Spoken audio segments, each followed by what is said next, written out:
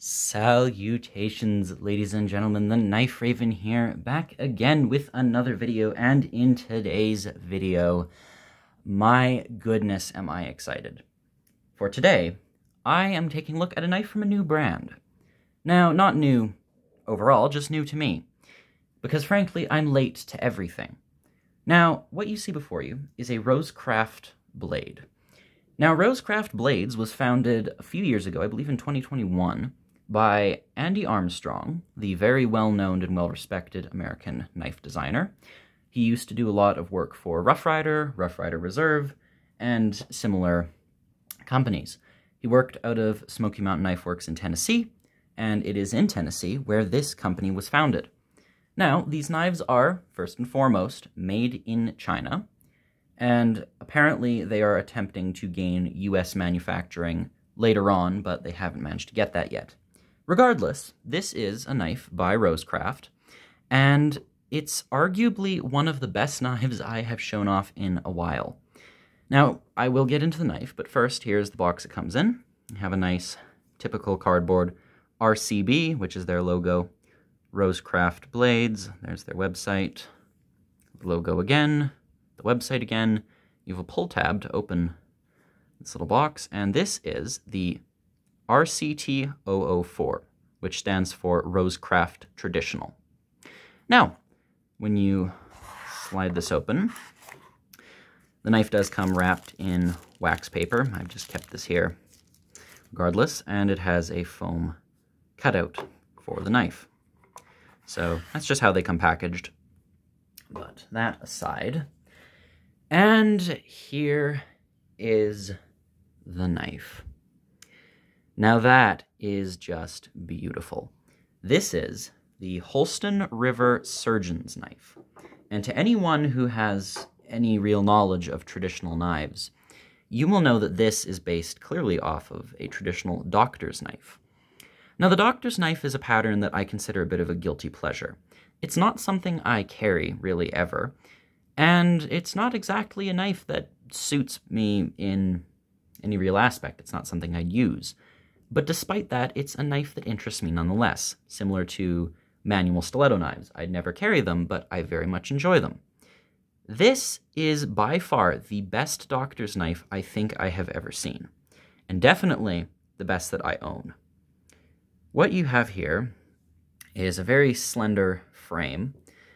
You have two blades and a very clean set of colorations here. We have silver and black. That's pretty much it.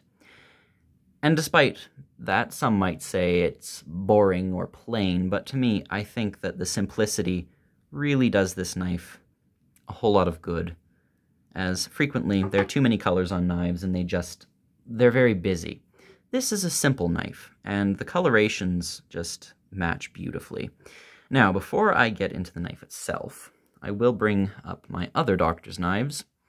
This is one by W.R. Case & Son from the USA, and this one is a pipe tool style doctor's knife made by Rough Rider. And it's convenient that this one sits in the center, as not only would I say, well, it's the second most expensive, but also the second cheapest. And the Rough Rider would be the most budget-friendly, the Case is the most expensive, and this one would sit just in the center of the two. But amazingly enough, the quality on this blows the other two absolutely out of the water. So I'll bring these out of the way for a moment and focus on the Holston River. Now, first and foremost, you did notice the name probably, surgeon's knife. Why is it called that? Well, it's similar to a doctor, but the reason that it's called a surgeon's knife is the secondary tool is not the typical doctor's knife spatula. Doctor's knives used to feature this long, blunt tool that would fold out and allow the doctor to perform a variety of tasks, scooping powder into a pill capsule and using it as a tongue depressor if need be. But this has a very different attachment, and one that I vastly prefer. And that is a small Wharncliffe blade.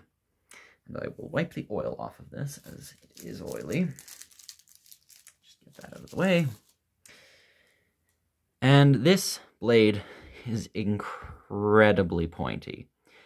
I've talked about Wharncliffe sometimes suffering from being almost blunt and the grind not doing them justice, but this is what a Wharncliffe should be.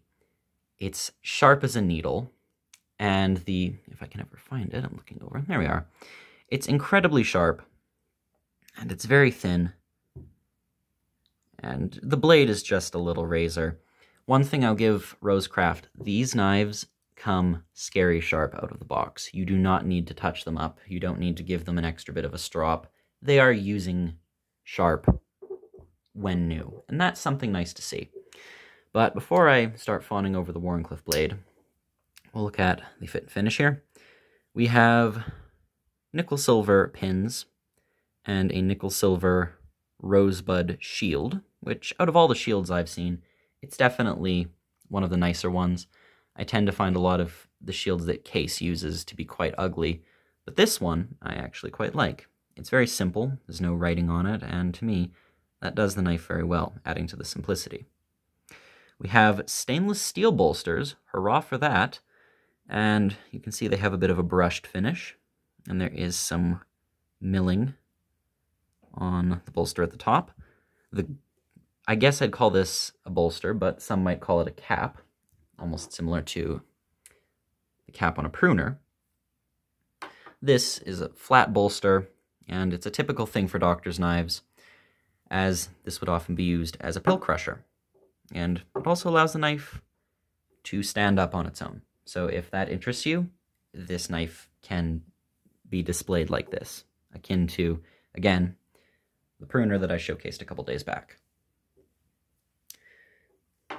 One thing about this that's interesting, the bolster on the top is considerably longer than that of a typical doctor's knife. You can see here the case is significantly shorter, probably about half the length.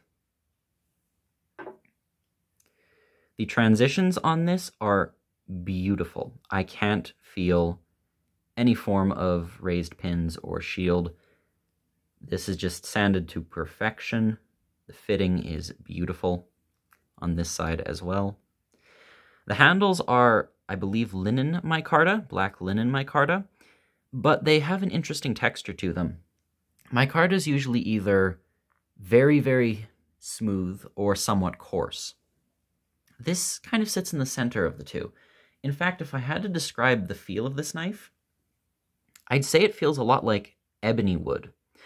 It has the same coloration and almost the same grain in a way, but they have a very similar feel. They're very smooth, but they're not as, say, soft as smooth bone. But very nice feel. I wouldn't call this texture, though, so if you want to look at it in one way or another, this would be smooth micarta. But very well done at that. But smooth handles, beautiful texture. Again, delightful appearance. We have no gapping whatsoever on the steel liners and springs. Just delightful, delightful work.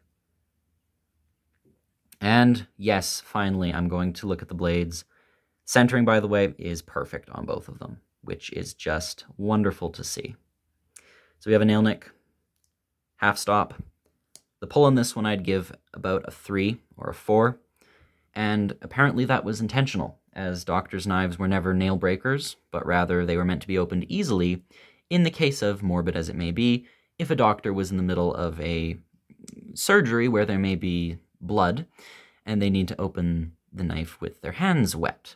So think of that as you will, but that's why the pull is intentionally lighter for the historical accuracy, and frankly, I don't really mind, as it's still secure enough, and I don't feel like it's going to just close on me. We have a satin finish on the blade, a beautiful swedge, which I must say really does the knife well. The spear point on a Case doctor's knife looks a lot more boring in comparison, at least in my eyes. So I very much appreciate the swedge, but again, the blade is a razor, delightfully sharp. No blade wrap on these, as there are stop pins. as you can see there. So no risk of getting any chips or dings in the blade. Good walk and talk, despite the looser spring. And one of the greatest things I was worried about for this knife was blade play. For some reason, longer blades tend to suffer more from blade play, and both of the doctor's knives I have, the case, very clear blade play there, and the Rough Rider, there's also some there as well. So it seems that these doctor's knives suffer from bad blade play issues, but this one is rock solid, and I'm incredibly happy to see that. We have the logo, RCB, Rosecraft Blades, and there is a bit of oil there. There you are. And on the other side, it says D2 steel, and that is the steel used on these, and then RCT Rosecraft Traditional 004. And then the logo right there, which is Andy Armstrong's designer crest, if you will, or signature. So very well done. Again, delightful blade. I love D2 steel, by the way, and I'm very happy that Rosecraft is using it. Many people have this weird bias against D2 and they say it's outdated. But again, I've said before, on traditional knives, you really don't need a super steel to begin with. But D2 is actually a lot nicer than people make it out to be. It can take a very good Rockwell hardness, sometimes sitting at around 60, which is akin to M390. Again, heat treatment has to play a part in that, as bad heat treatment can lead to soft steel, regardless of what that steel might be. But if it's done right, you can have a very tough blade that holds an edge for a good amount of time, and really, in the grand scheme of things, is not terribly difficult to sharpen. So to me, I really like D2 tool steel. And frankly, because it's a pseudo-stainless carbon, sort of a middle ground, you can actually get patina on these, and it isn't that hard to remove it if you don't like it.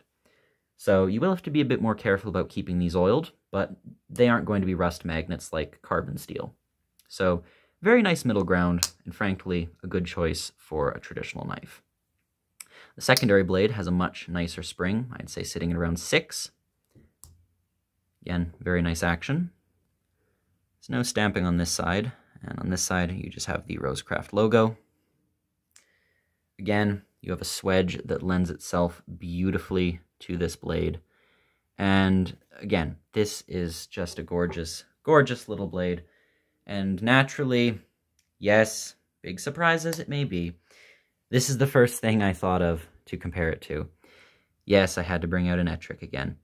But this is one of those rare occasions where I actually think that the other knife is nicer than the Ettrick, at least in the blade profile alone.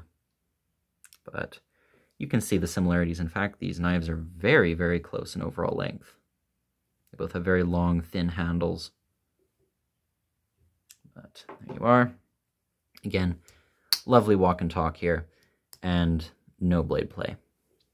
Also, there is no warping in the edge. I know that's a concern for some people, myself included, but the edge is perfectly straight. No concern about having an off blade. So, there you are. That's the Rosecraft Blades Holston River Surgeon's knife. Now, I have done the bulk of the review, if you will, at least my initial thoughts of the knife. Now, a little bit of background, I suppose. Why is it called a surgeon's knife? Well, as I said, the Wharncliffe blade. Now, why is that? Apparently, and this was in an official blog post from Andy Armstrong on Rosecraft's website, the spatula to many would be the historically correct thing for a doctor's knife, unless, of course, it's a single-bladed one like this case model. And he figured that that might sell to some people, again, the collectors of old patterns, but for the average user, it's kind of useless. And this Wharncliffe blade would be a much more appropriate addition, because considering the fact that the main blade is very, very long, if you use this knife, you might want a blade that's a bit shorter and capable of precision work. And again, a spear point, despite the fact that it is very sharp, doesn't have the most precise tip. But a Wharncliffe would. And he figured that this would kind of turn the knife more from a, I suppose, doctor's knife to a surgeon's knife, and the reason for that, I suspect, is this blade would be perfect for performing emergency tracheotomies. And that is definitely something that this would work with, and I don't know if that's a situation the average person's going to need to worry about being within, but if you are a practitioner of medicine, and that might come across you in your day-to-day work, well, then you will be happy to have this, as if you are lacking a scalpel, this would definitely be a good stand-in. With the large handle, you can get a very good grip on it, and considering how scary sharp the blade is and how dangerous that tip would be, it would work very well for any emergency surgery practices. Of course, it wouldn't be ideal, but if you're having to perform a surgery outside the confines of a hospital, the situation is not ideal to begin with. But there you are, that's why I suspect this is called a surgeon's knife, and if there was no other reason beyond Andy figuring that, well, people like Wharncliffe Blades, why not add a little pen-sized Wharncliffe to go alongside your very comically oversized spear point. If there's no other reason besides that, well, then I still think it was a good design choice. Because when I first saw this, I saw the opportunity to get a doctor's knife with attachments that, or rather, blades, I should say, not attachments, that I would actually use. And considering the fact that it was about 50 GBP-ish, it was very much not a premium-priced knife that was going to bankrupt me. What's sad is the fact that a knife like this, from Case, is worse in every single way. And I know that's a very broad thing to say, but truly, if you look at this knife, I reviewed this years ago, you've got a gap that runs the entire length of the left side of the knife, which is just horrible. And yes, it is a gap where light shines through. It's not just a cosmetic gap. You've got a blade that's only centered if you push it back in place. You've got blade play, a knife that didn't even come razor sharp, and the pins are slightly raised. So it's not the worst knife in the world, and I still think it's very, very pretty. It's a dainty little knife. This is a tank in comparison. There's no blade play. There's no gapping. Everything is smooth and just beautifully done. The centering is perfect. The blades come sharp. And the steel, and I know this is a very controversial thing to say one steel is better than another nowadays, D2 is better than True Sharp. And that is my opinion, yes. But True Sharp is kind of your typical 420 HC, and considering the fact that Case doesn't have the Paul Bose heat treatment on their side like Buck does, it probably wouldn't even be the very highest quality 420 HC. D2 is really a better steel, at least in my personal opinion. It's harder, tougher, holds an edge for longer, and I haven't really found it any harder to sharpen. So this knife features better materials, really, far, far, far superior craftsmanship. And I think that the design is just beautiful. I appreciate the longer bolster. I like the fact that they actually use stainless steel instead of just nickel silver, which is what Case, Rough Rider, Arthur Wright, pretty much any traditional knife maker seems to do. So I appreciate the stainless steel. It's a nice change. It's easier to keep shiny. You don't have to worry about fingerprints as much on this one. And it's easier to polish if it does start to darken. Again, I prefer the steel. I like the swedging. The action on this is beautiful. I like the half stops. The fit and finish is masterful. And the price point is lower than the Case. So if you are someone who likes doctor's knives and you're wanting a good quality one and you don't know where to go, don't go looking for Case, trying to find one on eBay. Don't buy a Rough Rider and be disappointed. Get one of these. This is the best doctor's knife I have ever had the privilege of handling, and it's the first doctor's knife that I actually want to carry, and I have carried a little bit. Granted, you know me, I don't put my knives through terribly extensive use, but I still have been carrying this about and doing some little tasks here and there with it. Haven't needed to sharpen it, of course. But it is still a perfect knife for someone who wants an unintrusive, everyday carry that can slip into a pocket. It's thin, even though it has 2 blades. And before I forget, because I have been rambling as usual, measurements. This knife is coming in at 3 3/4 inches closed. The Wharncliffe is coming in at 2 1/4 inches and under a 2-inch cutting edge. And the long spear is coming in at just 3 inches, however, a 2 3/4 inch cutting edge. Now, I've had this discussion before, and I have still sort of it's left unresolved. In the UK, they say you can't have a knife of over 3 inches cutting edge, but others have said that it's just a 3-inch blade. Now, again, I am no lawyer. Do not take whatever I say as legal advice. I'm just a guy who likes knives, and hello, Alice, and sometimes likes to discuss the legality of those knives. Personally, I think this should be all right, as it is just sitting in at 3 inches with the unsharpened bit. But again, as we all know, if there happens to be a bored police officer who doesn't like the look of you and finds that you're carrying a knife of over 3 inches, even if that isn't the cutting edge, they might get you in a bit of trouble. So I'm not going to recommend that you carry this in the UK, as it might lead to problems. Even so, personally, considering the fact that the cutting edge is under 3 inches, I don't see this being an issue. But I still don't want to go out and recommend everyone carrying this in the UK, in case that leads to any problems. So for the most part, you should be fine, but at the same time, you can never truly know with these sorts of things. And it would save you the headache and the time of having to deal with any kind of false accusation. So this wouldn't be my #1 carry choice if I was in the UK, but it's absolutely a knife that I would recommend if you, like me, appreciate doctor's knives but can't find many makers who still produce them, particularly in fair quality. But this is, again, the best doctor's knife I've ever seen. The fit and finish is on par with Great Eastern Cutlery, Boker, and the likes.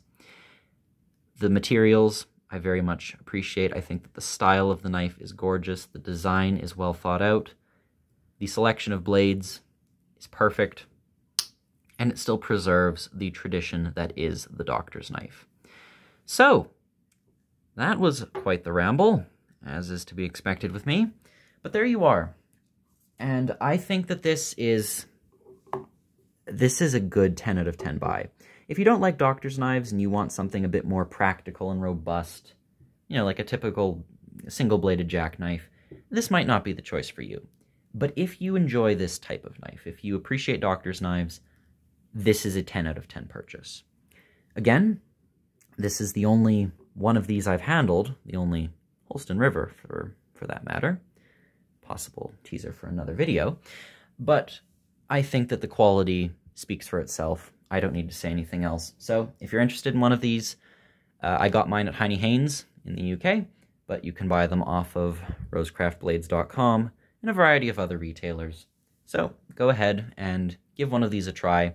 I was hesitant, but a few years after the company was founded and everyone was talking about them, I finally got in on it, and I can say I get it. So there you are. That's the Rough Rider. Looking at the wrong knife. That's the Rosecraft Blades Holston River Surgeon's Knife, and this is the Knife Raven, as always, signing off. Goodbye.